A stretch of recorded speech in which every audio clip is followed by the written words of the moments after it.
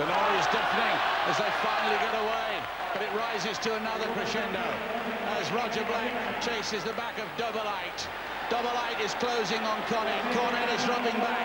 Dobeleit is streaking down the back straight. He's having a great run.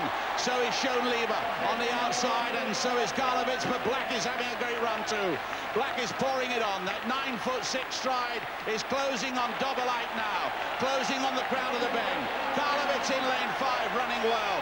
And Brankovic outside him, but Black comes off the bend the better.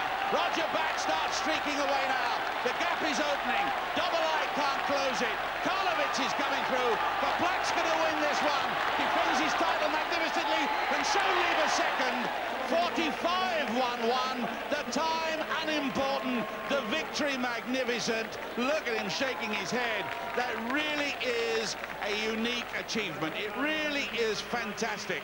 That means that Great Britain have won golds at 1, 2, 4 and 8 at the same championships, and this fella's come back from the dead to win his second European title. And what a battle for the minor placings too. Watch Schönlebe in lane 7 steal the silver, and then the bronze is up for grabs. It might be Carlowitz in blue from Cornet of Spain. That's the battle that's on. The gold is won. Schönlebe on this side, I think, takes the silver.